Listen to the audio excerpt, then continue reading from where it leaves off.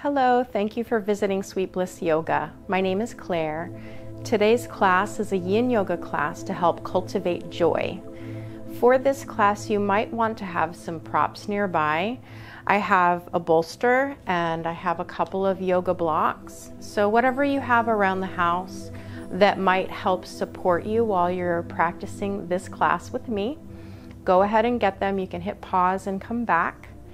And we're actually going to start on the floor in a wide-legged fold. It's a dragonfly fold.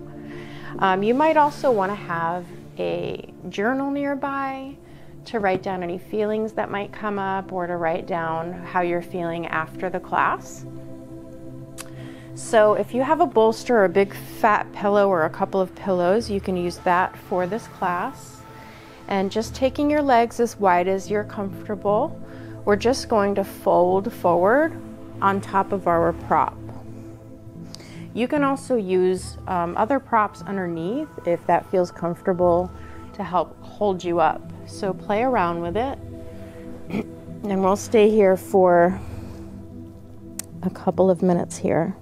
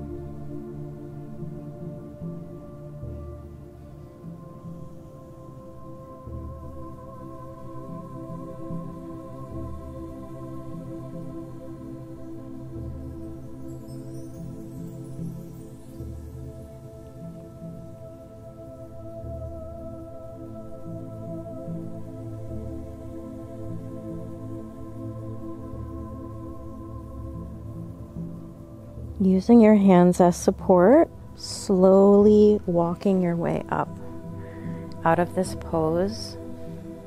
You can set your prop aside and pulling the legs in, you can place your feet flat on the floor and just do a windshield wiper motion just to release your legs a little bit.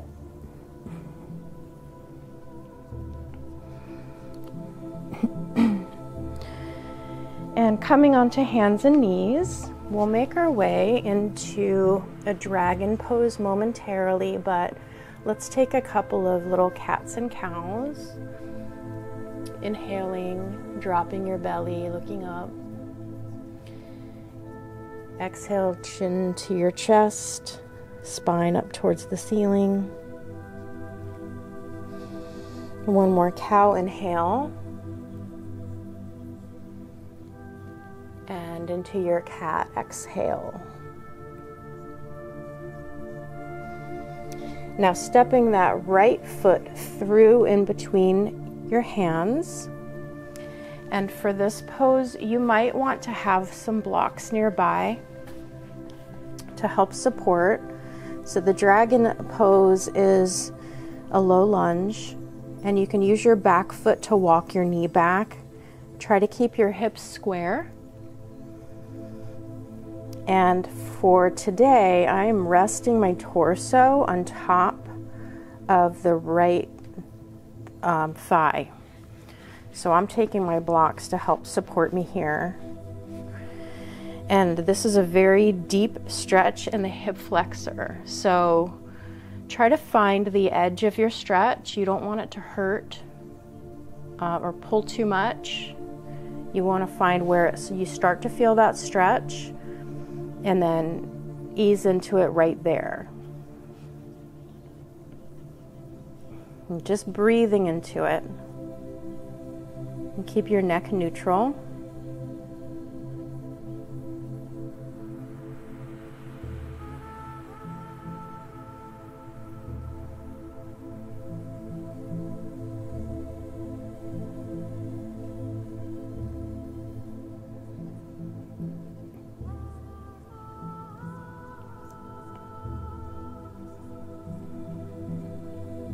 And if you do suffer from chronic pain, I suffer from fibromyalgia. This is one of the areas where I tend to kind of always have some pain, and it's a little bit of a burning pain lately.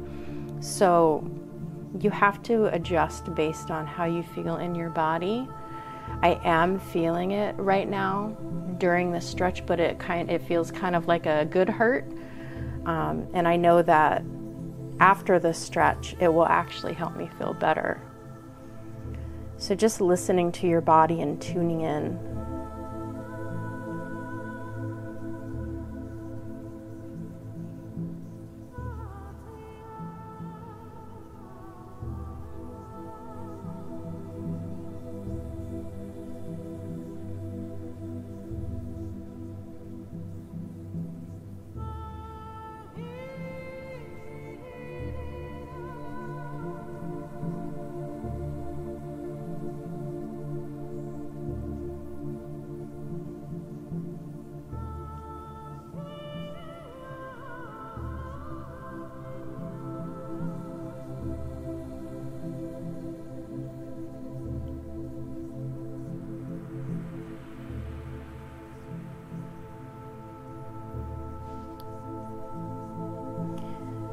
And as we're going through these stretches, think about any phrases or affirmations that might help bring you joy or cultivate joy in your life. Some affirmations that you could use are, I choose joy, or I feel positive, I am happy, I am light. So anything that resonates with you, you can repeat that to yourself during this practice. So we'll take the right leg back to meet the left, and we'll just take up child's pose to kind of help release that intense stretch.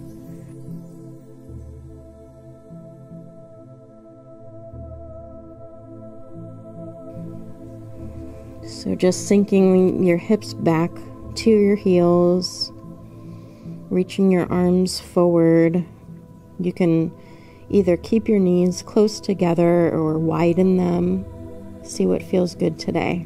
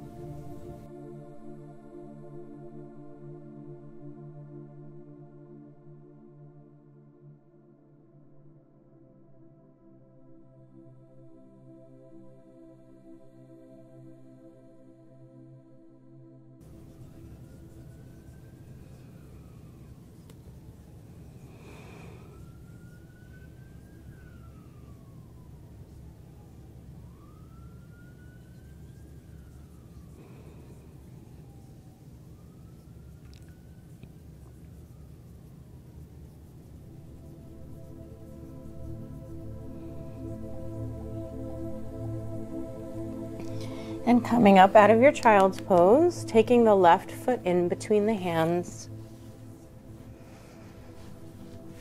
walking that right knee back, grabbing onto some blocks if you need them,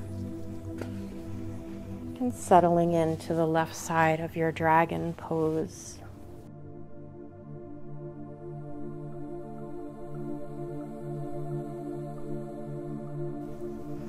And you can repeat whatever affirmation that you've chosen for this practice.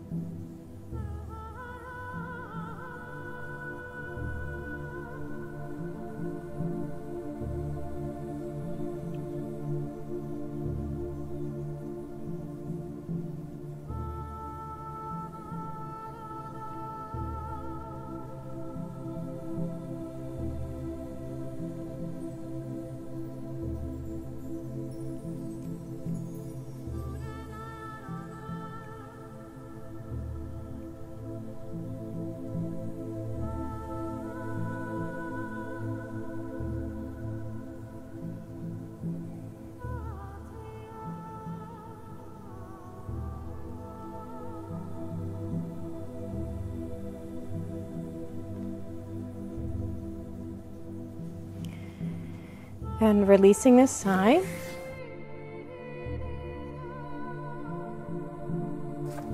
Coming back into a child's pose. We'll do a shorter one this time.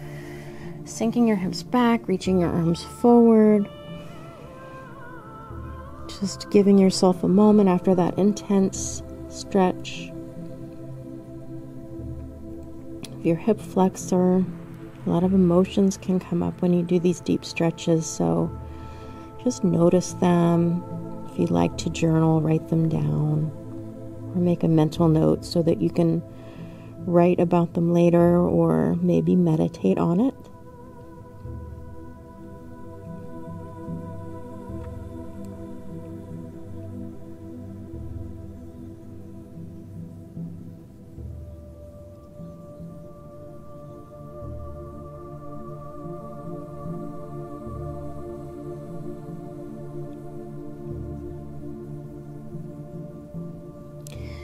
And coming up out of this, you'll want to have some blocks or bolster available for this next pose if you're going to be reclining.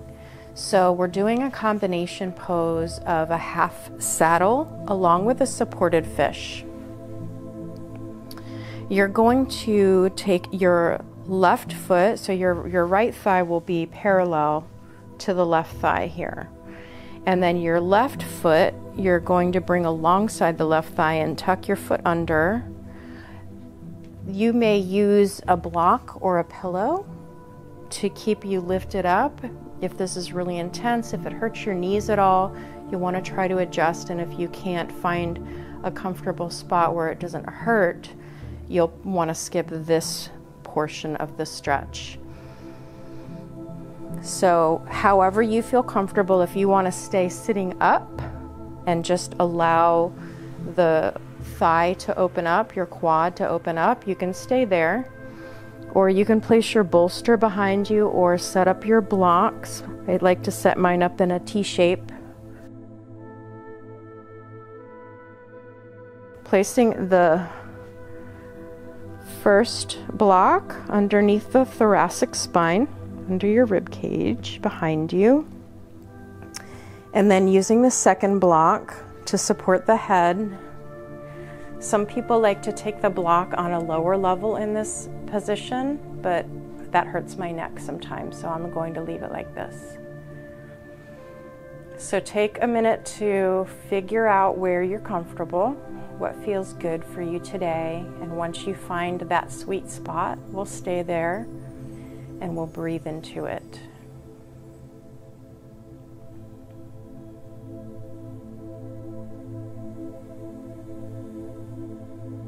This is a really great heart-opening pose, which can help cultivate joy.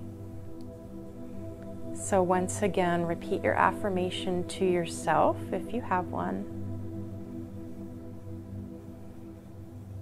Try to find some joy in your day.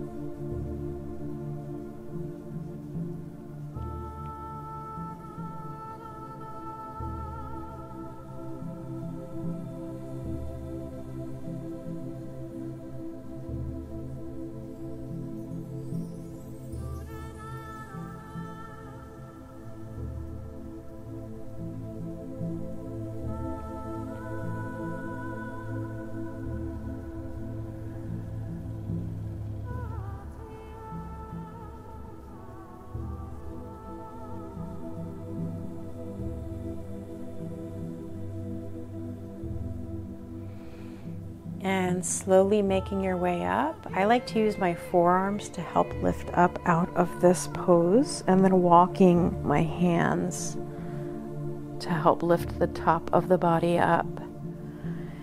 And releasing that left leg, you can wiggle it back and forth. Maybe bounce your knee up and down to help release. That stretch is pretty intense. You can roll your ankle.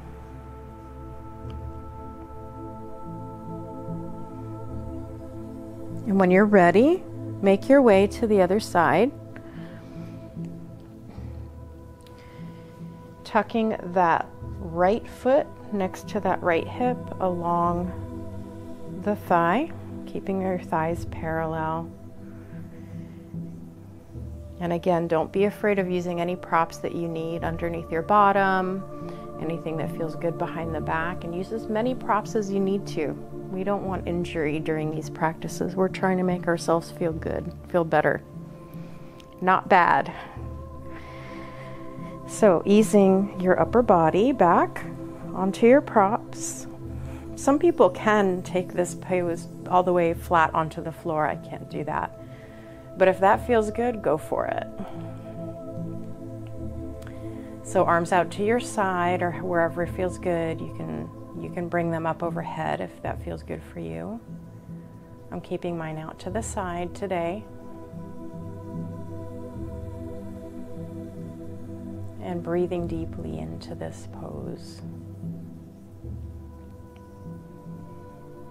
And finding joy in your day.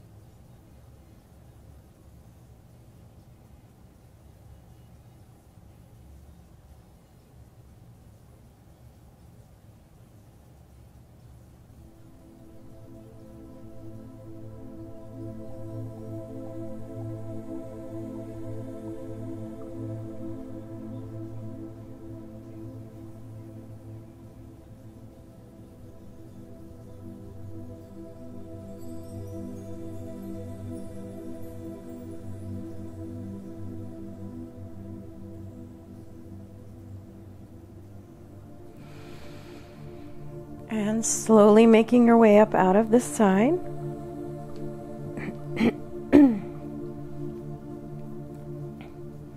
Wiggling that right leg back and forth, shaking the knee, rolling the ankle, whatever feels good to you. And we'll set those props aside.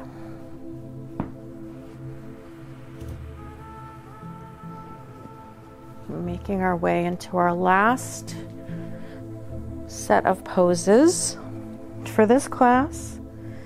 So coming down onto your back, you can press your feet into the mat to shift your hips to the right side of the mat. We're going into banana pose. And you can use your hands to shift your torso towards the left.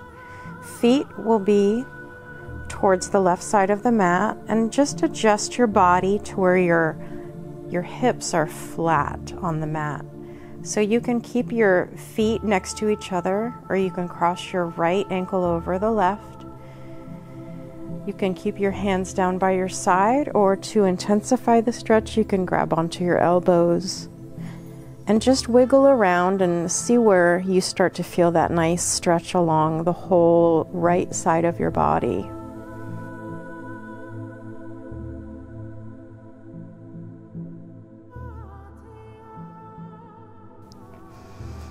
And once you find your spot, just stay there and breathe into it. And don't forget to think about your phrase, your affirmation for cultivating joy.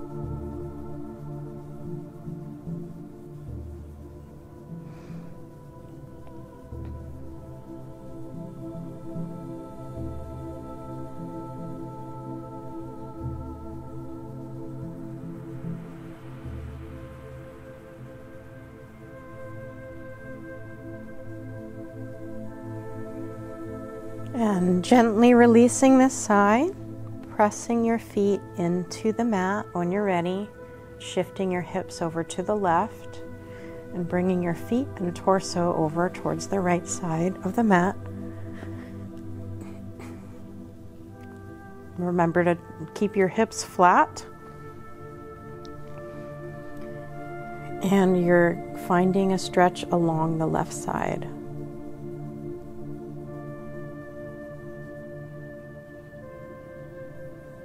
Again, you can cross your ankle over, your left ankle over the right. And if it feels good, you can clasp your elbows above your head.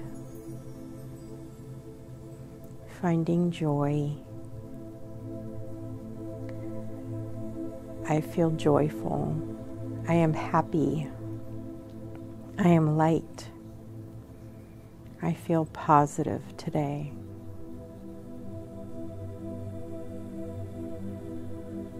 What's your affirmation? If you'd like to leave it in the comments below, I would love to know.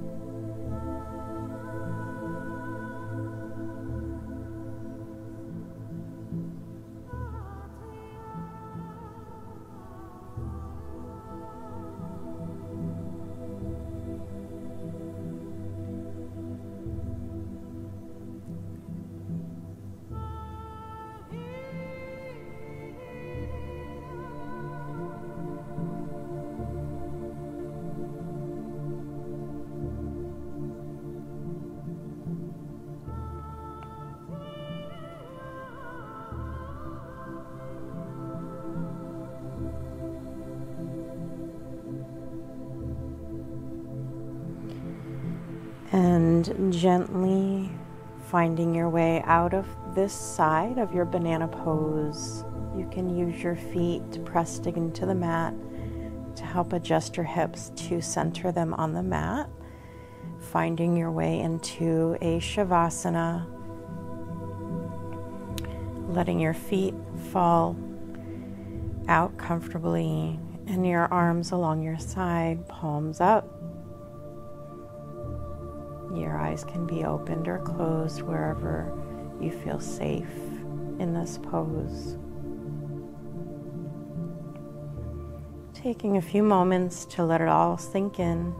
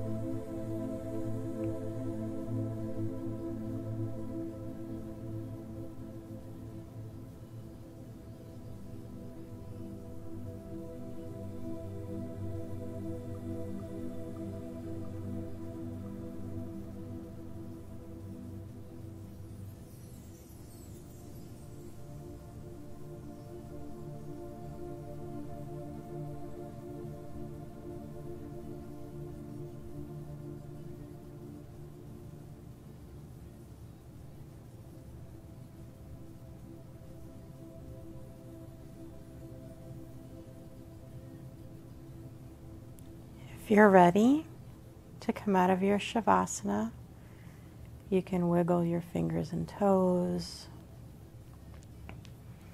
Maybe circle your wrists and ankles. And if you're ready to come on to one side and make your way back up to a seat. If you want to stay in your Shavasana for as long as you like, please feel free to do so. For the purposes of this class, I will thank you for practicing with me. I hope this class has helped you bring some joy into your day, and I hope you come back and practice with me again soon. I will have a list of other yoga classes, including yin yoga classes, down in the description. I hope you try some of my other classes, and if you have, I thank you. Please like this video if you've enjoyed it, and subscribe to my channel if you haven't. And I hope to practice with you again soon. Thank you so much. Have a beautiful day.